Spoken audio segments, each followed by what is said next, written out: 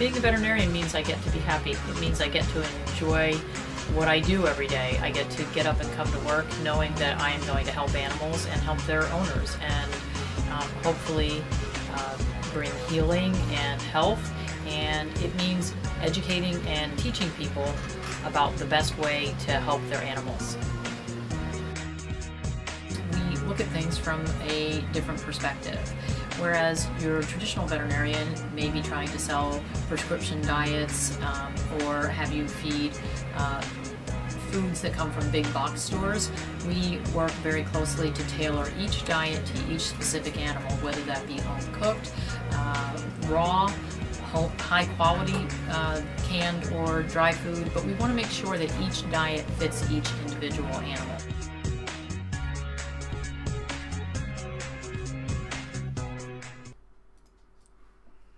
Hi, welcome to our food webinar tonight. We're going to try something a little bit different, so hopefully I will push the right buttons and not get things too mixed up. For those of you who don't know me, I'm Dr. Judy Morgan, and this is our food webinar series, and tonight we are going to show 3 short videos of us preparing home-cooked meals for our dogs, and we'll talk about what they'd be used for and the ingredients that go into them. So we're going to start off. It is true, you are what you eat. We're going to start off with a blood tonic stew, and this is just a general stew that you can use for yourselves or for your pets, but certainly for any dogs who are weak or anemic or recovering from illness. And for those of you who have been watching the webinars all along, you'll remember that I don't know, somewhere around webinar number 7 or 8, we talked about blood tonic foods and what they're used for, so you might want to go back and check that out. So sit tight and we'll see if we can get the first video going. Hi, I'm Dr. Judy Morgan from Clayton and Churchtown Veterinary Associates. Today we're here to show you how to make a home-cooked stew for your dogs. Today we are going to make a blood tonic stew. This would be a great thing for dogs who are feeling weak, dogs who are anemic, dogs who have been sick, or just something for overall good health of your dog. We're going to use things like beef. Beef is a wonderful chi tonic, good for energy, and has a nice bloody rich substance to act as our blood tonic. Beef is warming to the body. We're going to use carrots, which are also good blood tonics and chi tonics, and help move the blood through the body. We're going to use organic carrots. We're going to peel them and cut them small. We're going to use fresh organic garlic. Garlic is antibacterial, antifungal, antiviral, and also is good at helping things move through the body and going to give us some renewed energy. We're going to use red kidney beans. These are low salt red kidney beans. If you can find them organic, that would be even better. The kidney beans are a wonderful blood tonic, very filling, very nutritious for the dog. And this is going to be a grain-free meal by using the kidney beans. We're going to use fresh organic parsley. The parsley is also a good blood tonic, very good for moving things through the body, and is going to give your dog good breath as well. If we wanted to add to our stew after it's cooked, for dogs who are really feeling very weak, and we needed to add a little more substance or a little more fat and blood tonic to their meal, we could add organic hard-boiled eggs and top dress the meal. We could also use sardines in water. The sardines are a wonderful source of omega-3 and are really one of the superfoods. You feed them whole with all the little bones, and that gives you a nice calcium source. In addition, when we feed our stew, we're going to add some minerals. This diet will not be balanced as far as the calcium-phosphorus balance, so we need to add a product similar to RX Vitamins Canine Minerals. There are other products on the market, but I do happen to like this one. And this will help you balance the calcium and phosphorus, which is extremely important. If you're going to home cook for your dog, you must always add a calcium supplement. I like this because it's broad-based. I also like to add a probiotic at each feeding. I like RX Biotics probiotics because it gives us many different kinds of bacteria in there, and I feel that they are a nice live culture. This does need to be refrigerated after opening. If you have a dog with digestive issues and is not making pancreatic enzymes to digest their food, you can add a pancreatic enzyme supplement. Again, this is only one of many that are on the market, but it's a company that I like. And those would be added after the meal is cooked at the time of feeding. Today we're here with Chef Hugh, and he is going to help make our blood tonic stew. We are starting with 4 pounds of beef. This is actually London broil. It's fairly low in fat. We bought a nice big pack because it was on sale, and we're trying to save a little bit of money and not break the bank. We spend the money where we need to on things like organic vegetables. So Hugh is going to dice our meat into bite-sized pieces for our stew. We also bought a lot of meat because we are going to share this stew with our dogs. We will all have dinner together eating the same thing. We may add a little more spice to our meal when we go to eat it, but the dogs will get theirs with no spices other than the garlic and parsley.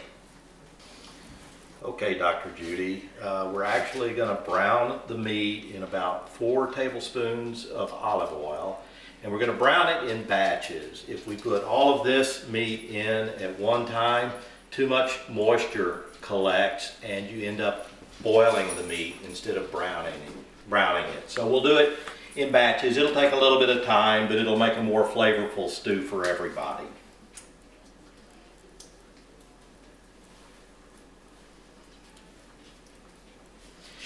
It generally takes about 2 to 3 minutes per batch. In this cast iron pan, once it heats up, it'll actually brown fairly quick, so you'll want to turn the heat down probably to about a medium low.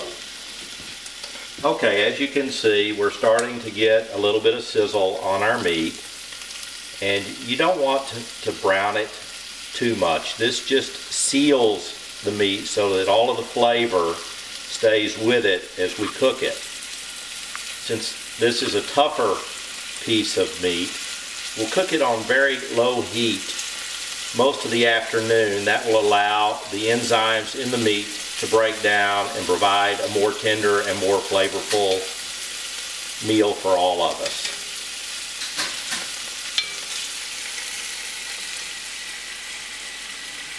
And as you can see, I always have a little helper ready just in case I happen to drop something.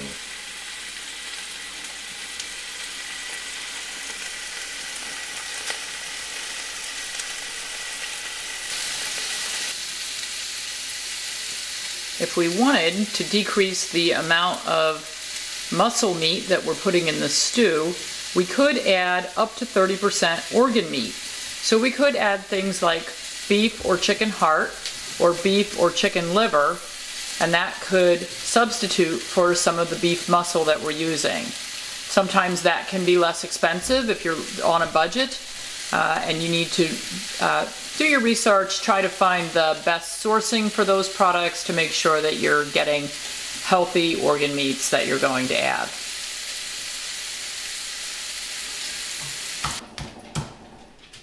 Our carrots have been peeled.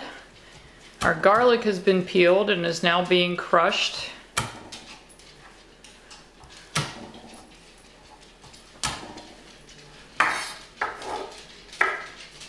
And there's some question about the toxicity of garlic to dogs. Garlic is not toxic unless you feed large amounts of it. And this is going to be fine because this is going to make a lot of stew divided between a lot of people and dogs. This pot of stew, if it were being fed only to the dogs, would definitely, we have 8 dogs, and it would last us at least a week.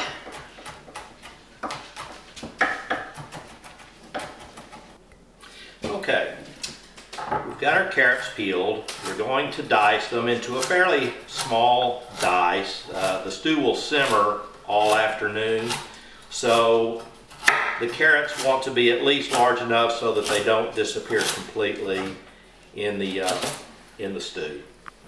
Now that we've got our carrots chopped, we're going to add them to our pan just to saute them a little bit. And don't worry about the carrots that fall to the floor. We always have someone that'll come along and clean them up. That's one of the reasons why they all enjoy cooking with me.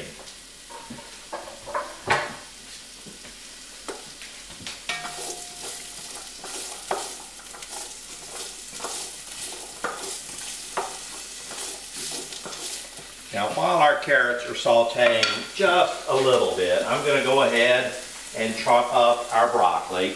And yes, as you can see, the cleanup crew has arrived and is taking care of what I've dropped.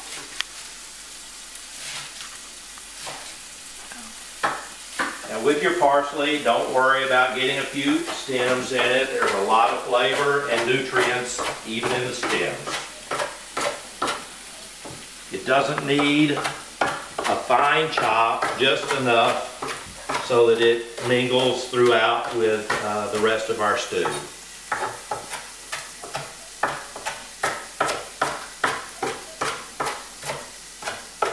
That should be fine. We'll check our carrots. They've got just a little bit of caramelization going, so we'll add our garlic. We're going to saute the garlic for just about 30 or 45 seconds, just enough to where you start to smell the fragrance of the garlic.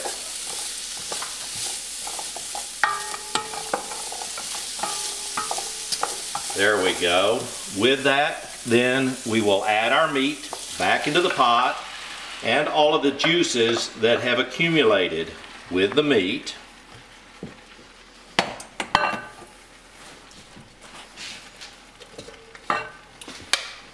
We'll throw our beans in.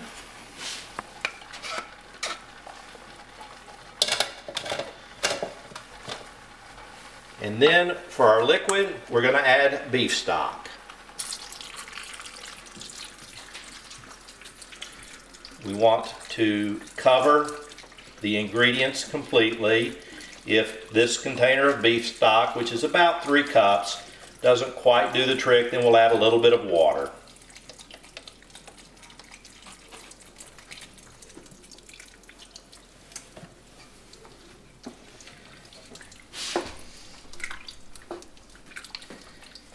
That's looking very, very good. We're going to add our parsley. Everybody into the pool now.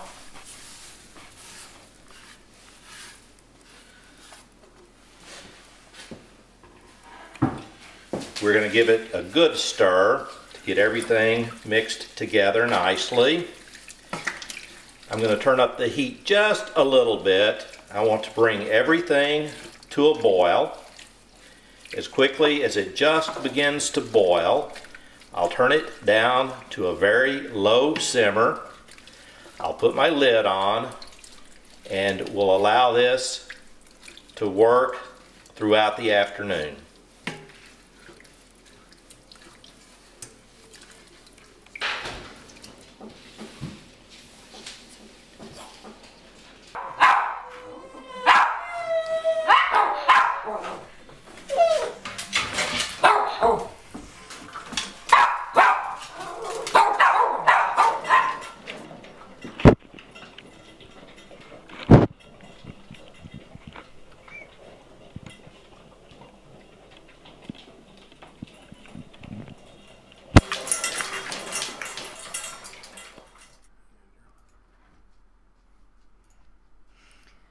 Okay, so there's our list of ingredients that we put into the stew, and you might have noticed our guys wear snoods when they eat to cover their ears because spaniels and stews are kind of a mess.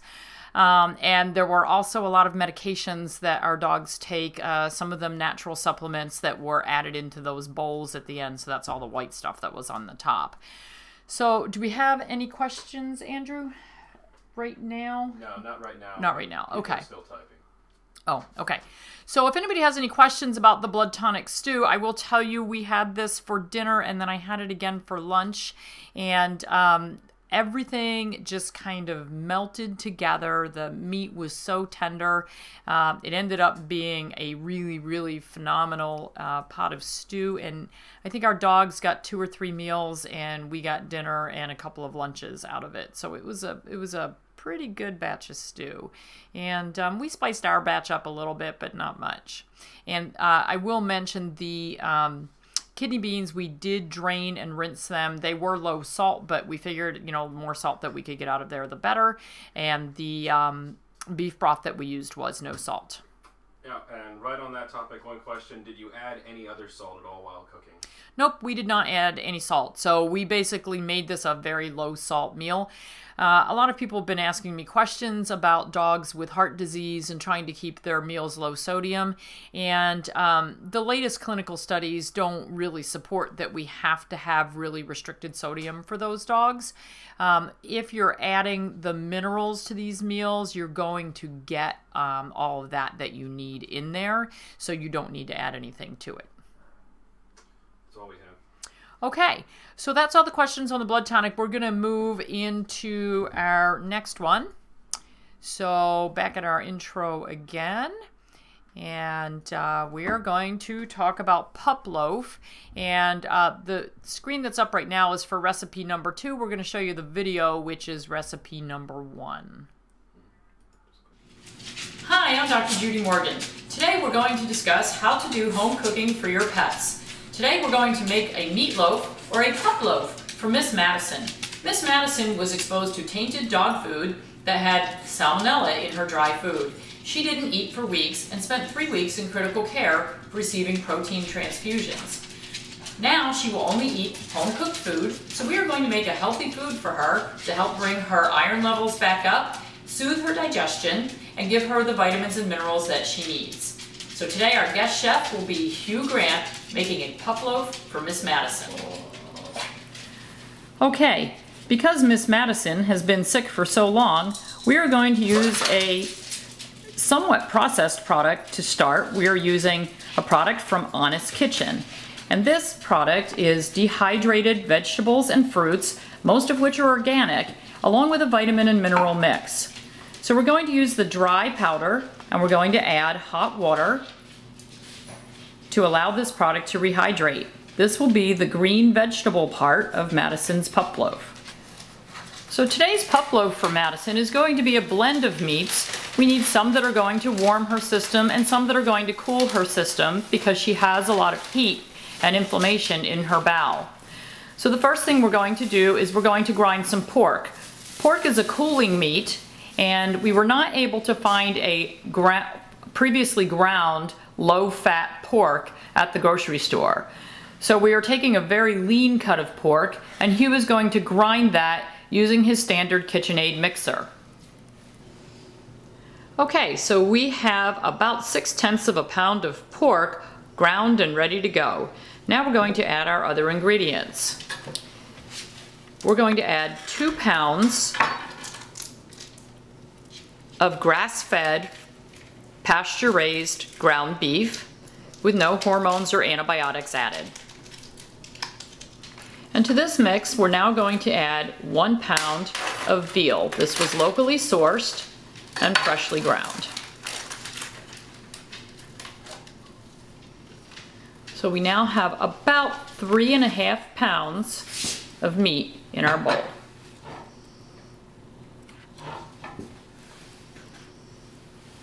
To this mixture, we are going to add free-range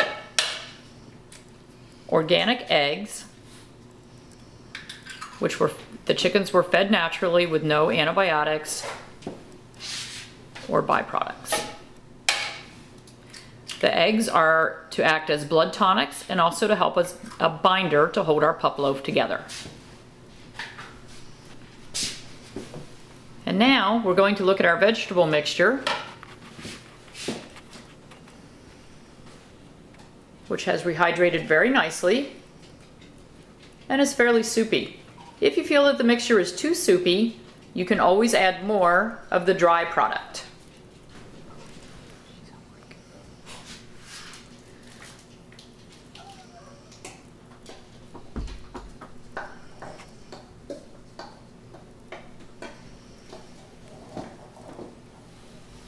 And as any great cook knows, the only way to really make a meatloaf is to get down and dirty and use your hands.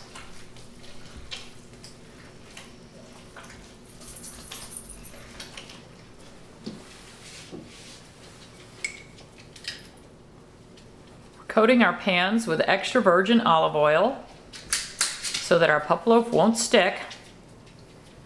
And we're going to make 2 different sizes of pup loaf. The small pans will be enough for about 3 meals for our small dog, Miss Madison. And we can store those in the refrigerator, or we can freeze them for future use. We're going to make 1 bigger pup loaf, and this will give us probably 4 to 5 days of meals.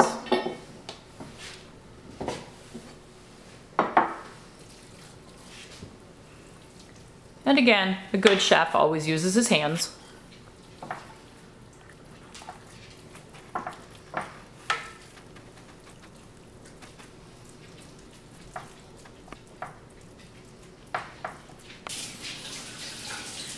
So here we have our finished product, 1 large and 4 small pup loaves. Altogether, we have 3.5 pounds of meat and 3 cups of our vegetable, vitamin, and mineral mix. If we had decided not to use the pre-made and dehydrated vegetable, fruit, vitamin, and mineral mix, we could have chopped our own fruits and vegetables to add to our pup loaf. If we had done that, we would have needed to add a mineral mix so that the calcium levels would be appropriate. Our pup loaves are ready for baking, so Hugh will place them on a stone cookie sheet, and they are going to go into the oven.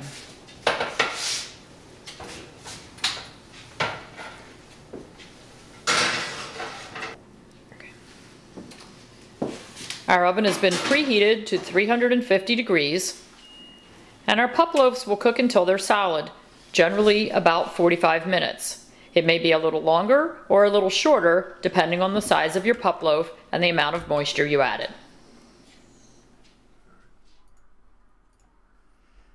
Whoa. That's on the keyboard. Okay. All right. Okay, so that was our first pup loaf recipe. Full screen it, click that little guy. Far right. Sorry. Okay, so that was our first pup loaf that we made, and then we did make a second pup loaf later in the week, and I don't know why we didn't video it, but we didn't, but we have some pictures. And for this recipe, we were feeding all 9 of the dogs that were here this week, so there's a lot more food here. With Madison's food, she couldn't have as much fat, so we used 95% lean ground beef. For this batch, we used 85% lean ground beef, and again, we used grass-fed. So we got 12 pounds of ground beef, 3 pounds of ground chicken breast, 2.5 pounds of chicken gizzards, 2.5 pounds of chicken livers. And the reason we did that is, remember, we have said that we could use up to 30% of our meat as organ meat. So if you look at that, we have 15 pounds of muscle meat and 5 pounds of organ meat. For our binder, we used 8 eggs. And then we used, again, the Honest Kitchen Preference freeze-dried vegetable and fruit mix, which I really like. This was a new experiment, and it came out really, really nice. So all told, we ended up with 20 pounds of meat and 6 pounds of the vegetable mix with the Honest Preference. So this made a lot of pup loaf.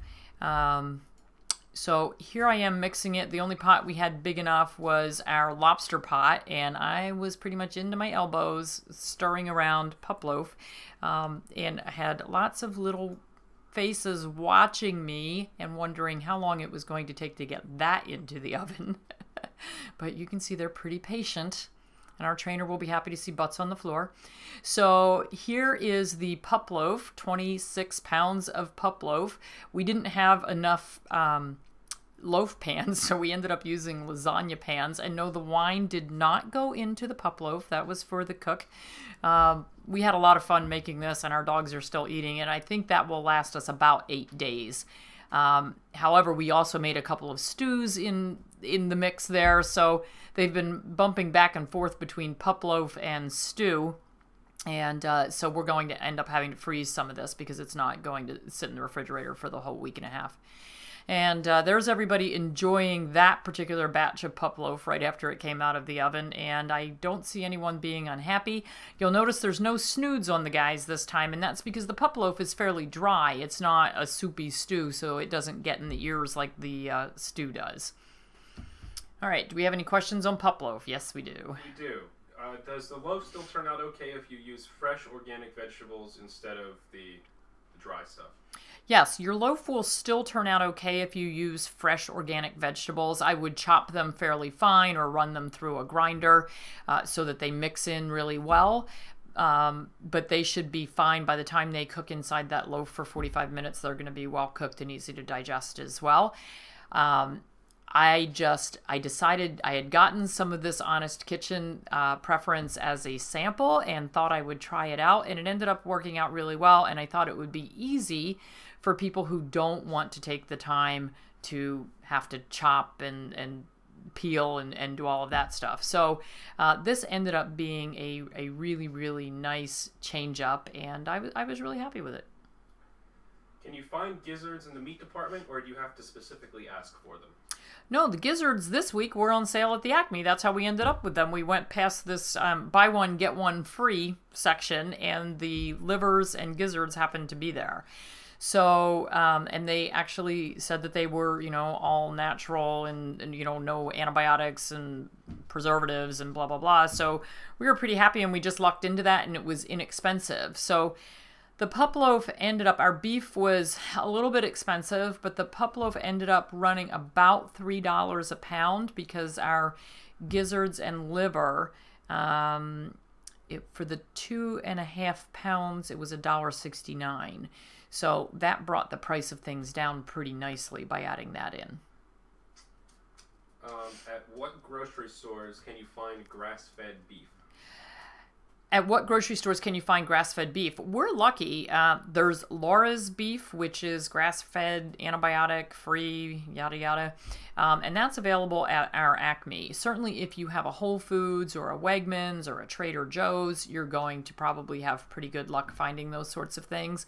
And certainly if you have a local butcher anywhere, I would go talk to them. Hugh, since he's decided we're not going to purchase from the Amish anymore, had to find a new butcher, and so he searched around and went in and introduced himself and told the guy what we're doing and why we're doing it, and so he's been pretty lucky. The guy is really willing to work with us. So you know, check the phone book, check online, see if there's a butcher anywhere nearby, and you know, those guys are great, and they're always looking for good customers who are going to come in there looking for the best stuff. They'll get it for you. And what are some other meats you could use instead if you can't find grass-fed beef? What are other meats you could use instead of beef? You can use ground pork. You can use ground turkey.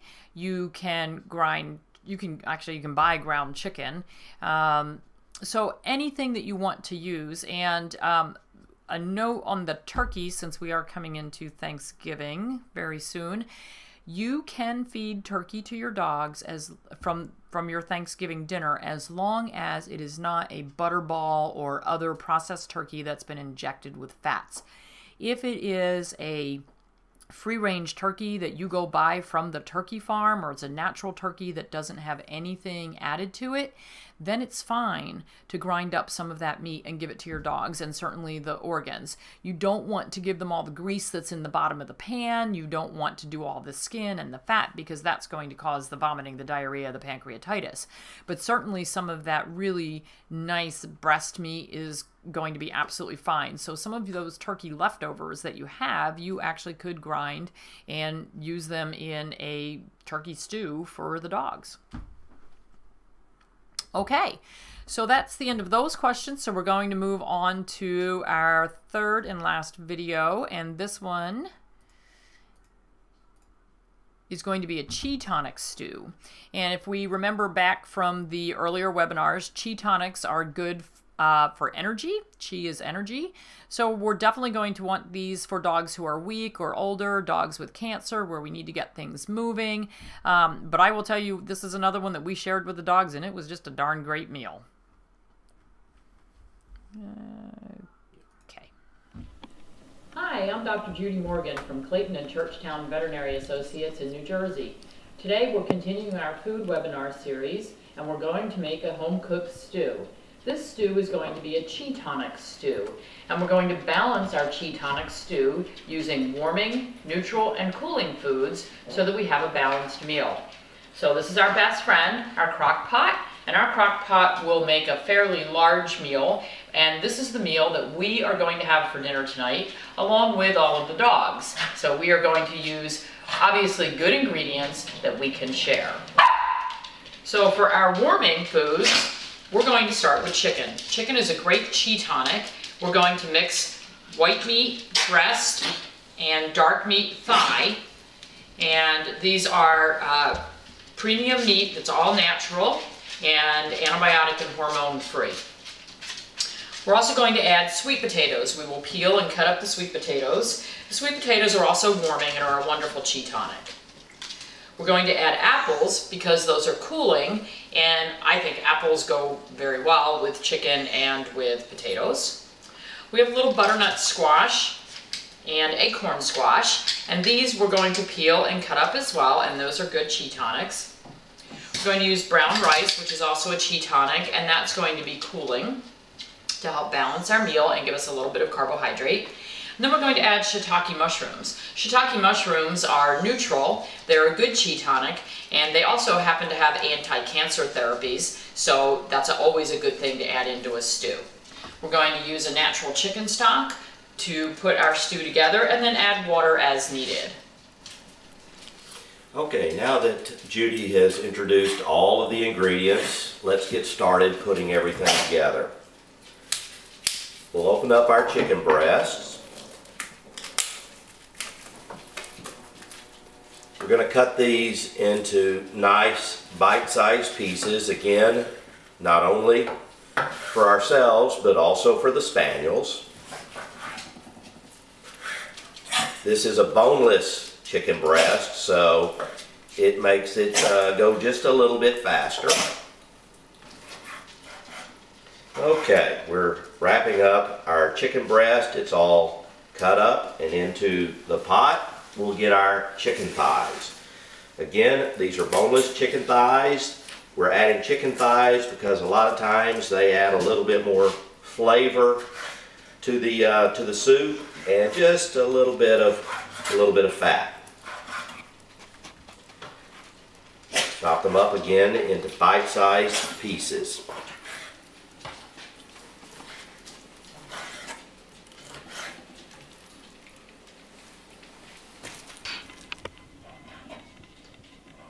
Okay, we're just about to get all of our chicken cut up.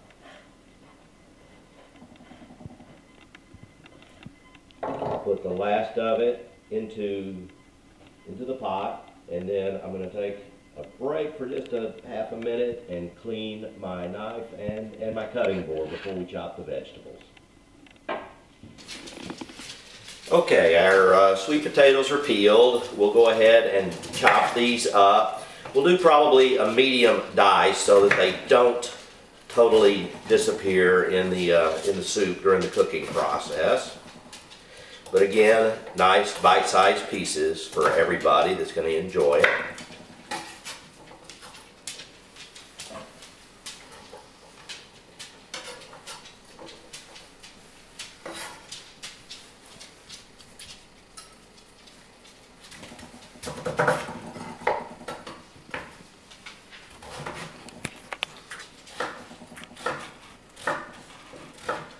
A lot of these vegetables you can find in your grocery store already cut up. I enjoy my knife and cutting board, so I do all of my own cutting and chopping. But if we were in a hurry, certainly we would buy everything already diced and ready to go.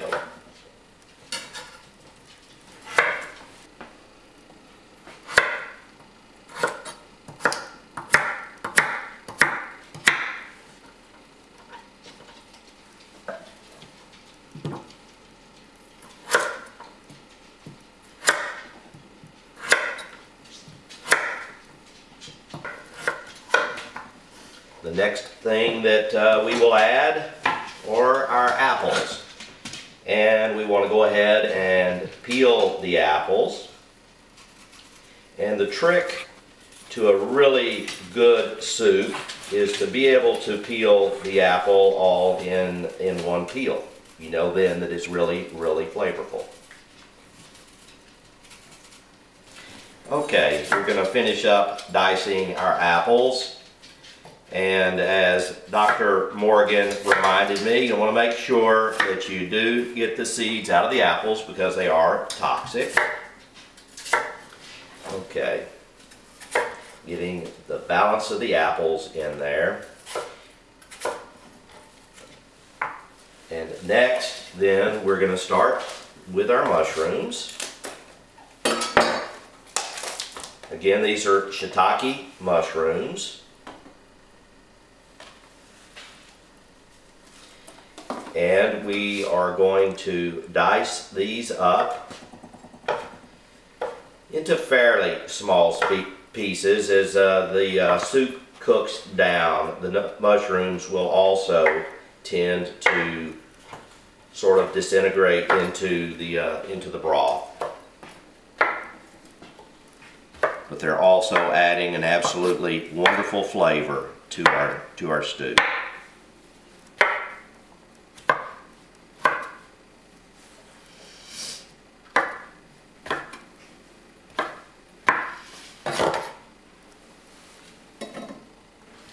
You're going to notice that my pot looks awfully full, but as it starts to cook, the vegetables will soften and everything will sort of consolidate, and we'll have plenty of room in the pot for everything. And just a nice rough chop on these vegetables. Okay, the rest of our mushrooms are going into the pot. And it's time to kind of wrap things up a little bit. I'm going to add about 1.5 cups of the brown rice. We're just sort of measuring it very quickly. Sort of spread it out.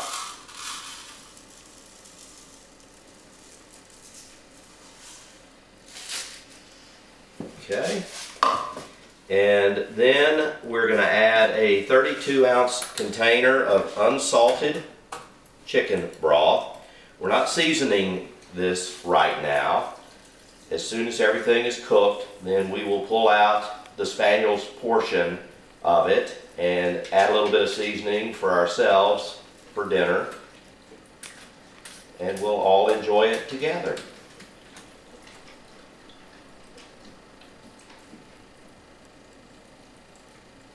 I'm not going to add all of this water. I've got about 4 cups. I'm probably going to put in about 1.5 cups, because as many of you know, with crock pot cooking, it makes its own moisture and we don't want to overflow the pot. So we will take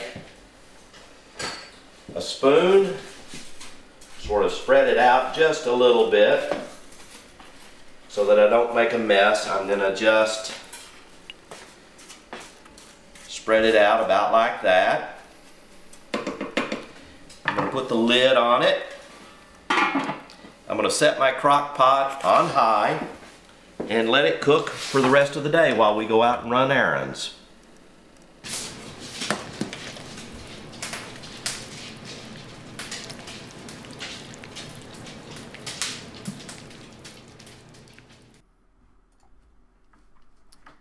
Okay, and I can vouch for the fact that that stew was pretty darn good, and I had some more for lunch today.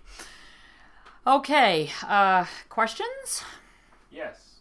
For dogs with chicken allergies, can we substitute maybe beef as a meat source? Will it go well with these other ingredients? Sure. Can we substitute beef if you have a chicken allergy? Would it go well with the other ingredients? Sure, you could do that. Beef is also a good chi tonic. Rabbit's a great chi tonic. I don't know how many people want to eat rabbit. For dogs that are not too hot, you could use venison. particularly if there's anybody who hunts. You could use lamb in that stew, and I think that would work as well. I don't eat lamb because I can't stand it, but it would work really well. So if you have dogs with chicken allergies, sure, just pick another meat. And with that said, most dogs with chicken allergies are not necessarily allergic to turkey. So you might be okay using turkey in there. This individual says, I add fresh herbs to my stews. Is that not okay? Mainly rosemary, thyme, oregano, and basil. Okay, are fresh herbs okay in the stews? Things like rosemary, basil, thyme, oregano. Sure, if you have fresh herbs, especially if you've grown them in your yard and they're organic and they don't have any pesticides on them, absolutely feel free to spice it up a little bit. You just have to, if you're sharing it with your dog, you need to know your dog's taste. And some of them love things with spices in them, and some of them will walk away.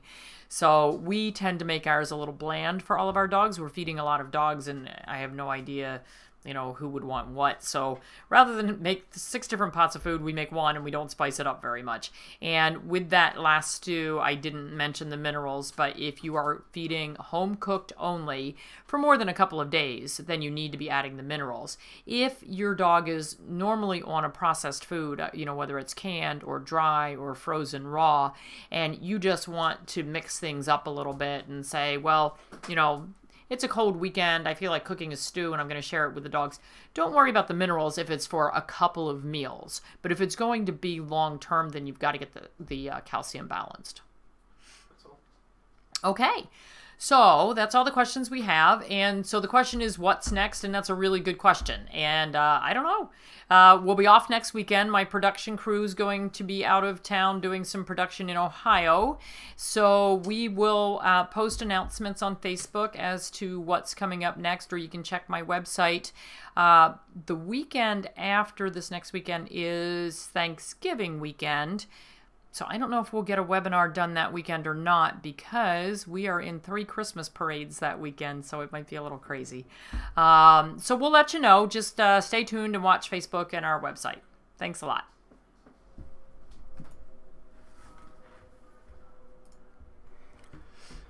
Thank you for joining us for our food webinar. Remember to follow us on all of our social media on Facebook and Twitter at Clayton Vet NJ. That's Clayton Vet NJ. Remember to visit our website as well for more information about how you can help your pet live a healthier lifestyle. Make sure you join us next week for the next installment of Dr. Morgan's Food Webinars.